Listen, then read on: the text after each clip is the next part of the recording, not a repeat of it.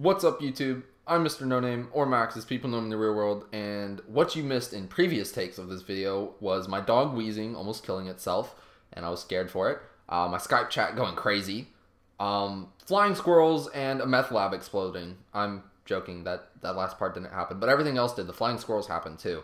But yeah, I've been trying to do this video for a while now. It's one that I have to be very careful doing, one that I want to make sure everything gets said properly, so I'm taking my time with it.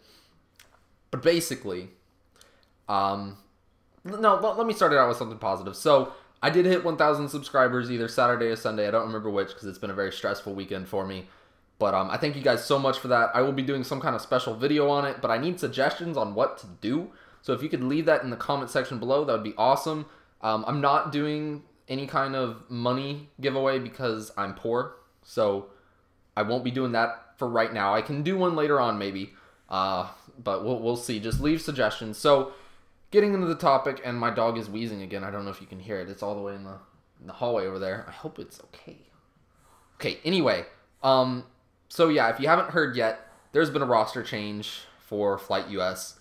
And, it's been a lot of drama because there's been a lot of roasting going on back and forth. And my dog is still wheezing. Okay, but anyway. So yeah. Basically, Alex has parted ways with us, or we parted ways with him, however you want to say it. There were some compatibility issues going on. It just wasn't going to work out. Myself and Alex are still good friends. However, there have been some things said from both sides so far that don't seem to be very good things that I think people are going to regret saying, both in the Skype chat, on YouTube videos, and over the mic. I will be linking the video responses that my teammates and former teammate have put out about this issue. Quaddy has not made one because he doesn't record any videos right now, but I think there's two from Dro. One's very short, one's more like 20 minutes, and then there's one from Alex, and it's like 15 minutes. So if you do watch one, please watch the other, because I want you guys to see both sides of the argument. But yeah, there have been some issues going on for a little while now, and it's been getting kind of worse as it's been going on. And there was this latest argument that I'll talk about a little bit, and it's kind of the straw that broke the camel's back, I guess you could say. So basically, this Saturday, I was at my dad's house, and I came over to my mom's to be able to play some 3v3s because, you know, Alex was at his grandma's, which is fine. Family responsibilities, I completely understand. And apparently Levi and Alex had set up this thing where they were going to do some land research at this time, but because I came over to my mom's and I needed to get back to my dad's at some point, because, you know, it was his weekend with me, we decided to keep playing 3v3s and then do the research later. Well, Alex wasn't going to be available later, and so he was upset by this. Honestly, though, I wouldn't have minded doing all the research by myself later that night, or even with the rest of the team, and without Alex, we could have gotten the information to him, I think. But basically, Alex got mad and was saying that we were taking the 3v3s more seriously than a LAN event. By the way, this LAN event was a local LAN. It wasn't a huge deal, and it was in March, and I think we could have taken another day if we needed to get the information. But I understand where he's coming from. His parents wanted the information, David wanted the information, so I do understand that.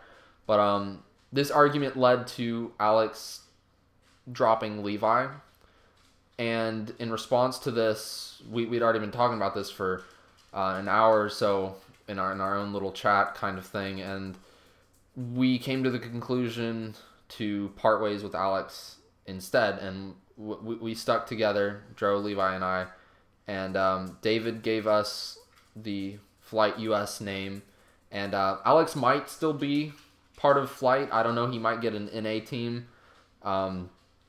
He's got a team of 4 right now, but I don't know if they're going to become part of Flight or if they're still affiliated with Flight. Dave hasn't really gotten back to me on that yet, so I'll see what happens with it.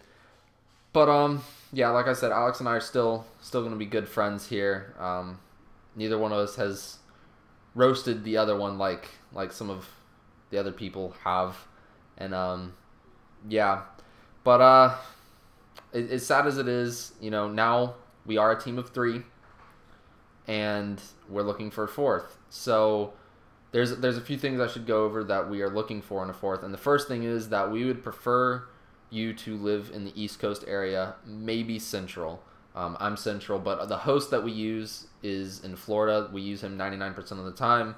It's just the best connection for us, so it'd be pretty good if you're East Coast. Next thing is that we need you to play at least 3 hours a day, including weekdays. Probably even more once we decide for sure that we're going to a LAN.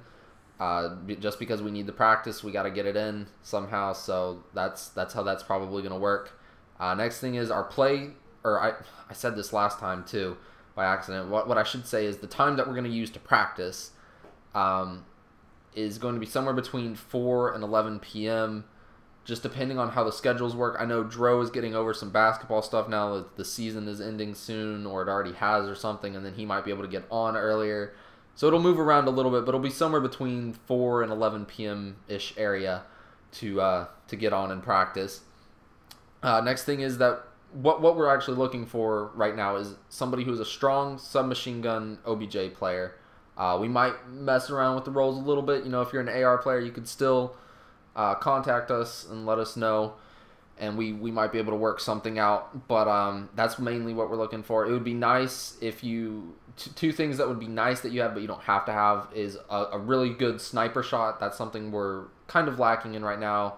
Dro and Levi are okay at sniping, but we don't have anybody that can consistently get those first blood picks every single round of S&D. That's one thing that we really need, and we can always practice if we don't just get somebody that's already naturally good at it. Next thing is that we need somebody who would preferably have some respawn knowledge. Our S&D game is very, very strong. Our respawn is okay. And when I say okay, I'm taking this at a very critical stance. We still place well in respawn tournaments. It's just, for me, I don't feel like we perform as well on it. So it would be nice if you have some good respawn knowledge, preferably more so on domination, because our blitz is getting quite a bit better. Our domination is still somewhat lacking, but not something that's you have to have, but it would be nice. Next thing is don't rage. Don't be a rager. I understand if you get mad every now and then, just once in a while, or if you complain once in a while. Everybody does it. It's part of the Call of Duty community, so I completely understand. But don't be somebody who's constantly putting down teammates or yelling at them or just raging off the game in the middle of a match or something like that. Don't be that guy. Just show respect for everybody. Next thing is you need to be able to travel, and I understand if you have some financial issues. We all do. We're in high school, and I don't think any of us have a job right now. Technically, I guess I kind of have one on YouTube now because I am partnered, but it's not gonna roll in major bucks or anything right now. But I understand if you have some problems getting to a LAN event. We are working on getting more and more sponsors. We're gaining them, and we're gonna try and get some that'll give us some more funding for LAN events. But it would be nice if you could be able to go to at least one LAN event this year if you have some money set aside that you could use for that. So that would be really nice. Let me talk about a couple. One other thing would be nice is if you had some previous tournament experience. It doesn't have to be LAN experience. That'd be really awesome if you did. That would be great that you could bring to the team. But if you just have online tournament placings that you've had before, that would be nice to know about. So now let me talk about a couple things that some other teams may look at that we're really not. First thing is MLG rank. We're not going to look too closely at that simply because there's too many ways that people go about cheating, kind of. Not always cheating, but just doing really easy ways to get XP to get to the top. And then there's ways that people are going legit about it and they're just getting BS'd, and you may have gotten reset by some bribed admin or something like that. Hint, hint. But just things like that. So MLG rank isn't overly important to us, and that's really the main thing, I guess, that a lot of teams look at that we're not. Another thing is how tryouts are going to work. First of all, to message us, it would be flight space MrNoName, Quaddy, or Eru space Hectic. Those are all our Xbox gamer tags, so you can message us and we'll work out some kind of schedule, I guess, on trying out. And what we're probably going to do is do 3 games with you a day. We'll do a domination, a blitz, and an S&D and a scrim. And then we'll try out the next day as well, and the next day, and so on and so forth. Maybe getting you in more if we like you more. But we want to give people multiple days and multiple games to try out. And to do this, I think it's fair to do several people in one day, but then do those same several people again the next day and over again to give you multiple chances, and also give you chances in each game type. So I'm thinking that's how it's going to work. I think it's a good setup, but we might adjust that. And just the last thing I should say, I guess, is that somehow I managed to get the captain role of the Flight US team. I don't know if I was necessarily voted on by my other teammates or something. I don't know.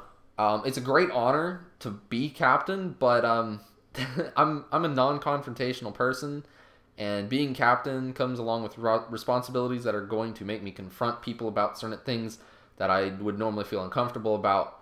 But it'll be a good lesson, I guess, a good life lesson. I'll have to overcome these things and just try and be the best person I can be and make it the best experience for the team. I'm not going to be a captain that is going to be ruling with an iron fist or anything. I think the only way that people will know me as captain is the extra responsibilities I'm going to take on.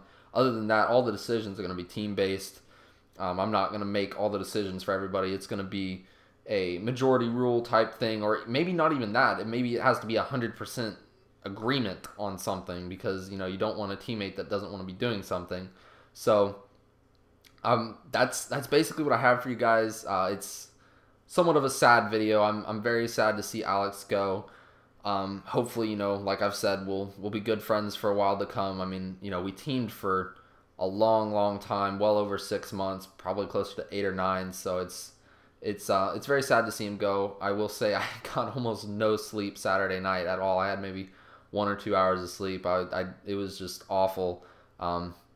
So yeah, that's all I have for you guys. So as you guys can see, we're coming to the end of this video. If you enjoyed it, then please like, comment, and or subscribe. If you didn't, then let me know what I can do better next time. Constructive criticism goes a long way, guys. Until next time, everybody, peace out.